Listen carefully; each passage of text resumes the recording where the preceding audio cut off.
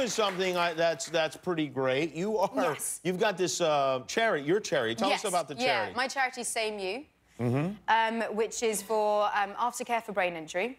And it's brilliant and amazing. And I've done this very silly Omaze campaign. What is the campaign and what will people win if they win? So if they win, then they get to watch the final episode of Game of Thrones, ever, ever, ever, with me in London for a screening. Right? Have you thought it through, though? Like, what if the people never stop talking through the episode?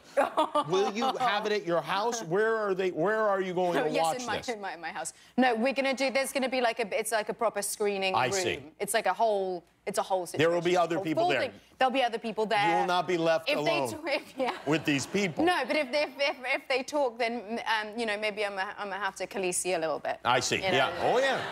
That's right. You did something fun to promote it. Yeah. You dressed up. This is me aged 2 years old, essentially. You do look like a kid. I'm like a, it's like a baby running around Times Square dressed as Jon Snow. Normally a beard would not make someone look younger, but it actually did. So you went out into Times Square dressed as Jon Snow. Yeah. What was the reaction when people saw you out there? Oh, they didn't care. They really didn't care. I was wandering around Times Square being like, oh my God, people are gonna, no, anyone, any take, no one cared. They were like, oh yeah, there's a freak dressed as Jon Snow. I'm like, yeah, that's me. That's because I think, like here in Hollywood, people dress as the characters and they probably just thought you wanted money. It was just completely normal. The camera crew people looked at, but me, myself, they didn't, they were just like, whatever. Nobody noticed you there? Hardly at all, yeah. Really? It was only when I started doing like, rain dances throughout Times Square that people were like, that girl's crazy. Obviously, you meet a lot of people who enjoy the show, and I'm sure sometimes they're famous people. Has there been someone who has excited you, who told you, who is that person? Beyoncé. I've heard of her, yes. She's the singer. Oh, yeah. Yeah, it was the Oscars after party. How much of an idiot did I just sound? Yeah, and she voluntarily came up to me. Oh, wow, that's good. Came up to me, like, open-faced, like, I want to talk to this girl. I want to talk to me. And I was kind of like, who's behind me? Oh, my God. And I just messed it up. She was clearly a fan, and I ruined it. How did you ruin it? I just was like, oh, I think I started crying. Exactly that noise came out of my mouth, and she's like, hey, this is uncomfortable now. I thought you'd be cool. You're not cool. Bye. And I was like, no, but can I get you a drink at your own event? Beyonce really is probably the closest thing we have to a Khaleesi here in 100%. In the world, really. Absolutely. I mean, yeah.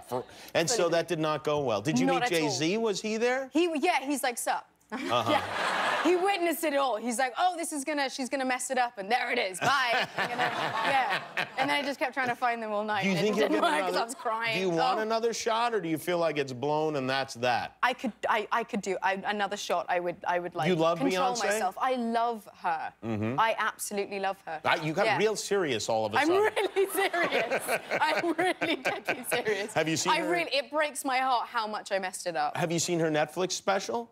I haven't watched it yet. Yeah, okay, well, there...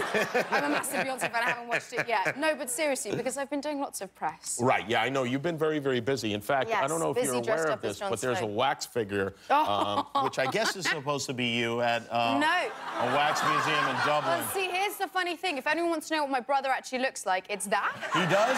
Yeah, he looks like that. I mean, him with mascara and a wig.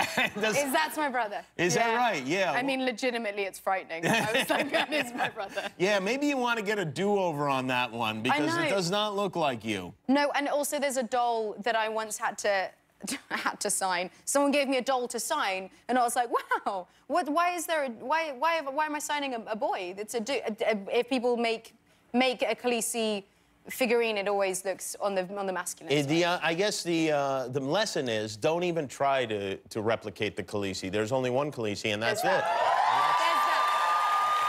I can't say that. I like to bring it back to a learning type situation. I like it. Well, it's great to see you. I'm so sorry the show is almost over, but I am so excited to see the next 3 episodes. Game of Thrones. Which are going to be mental. Which are going to be mental, and you're going to be sitting with mental people who win. What happened? What'd you say? Episode 5 is... Episode 5? I mean, 4 and 5 and 6, they're all insane, but like... 4 is this Sunday. 5 is where something crazy happens? Really? Find the biggest TV you can. Oh, really? Yeah. Okay. That's great advice in general. Emilia Clarke, everybody. We'll be right back with Dennis Quaid. Thanks for watching. If you liked that video, click the subscribe button. And if you didn't like it, well, you hurt my feelings.